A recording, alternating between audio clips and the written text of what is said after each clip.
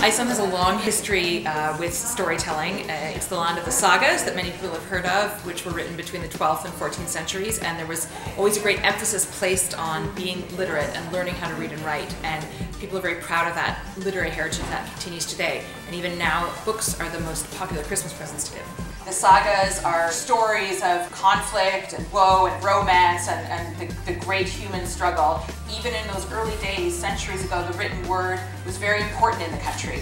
Unlike in continental Europe, where people were building beautiful churches and other structures, or creating great sculptures or painting, in Iceland, where people were eking out an existence in a turf hut in the dark in the winter, they didn't have great architecture traditions or a great musical tradition, but they did have the written word. Priests in the day would not confirm people unless they had already learned how to read and write.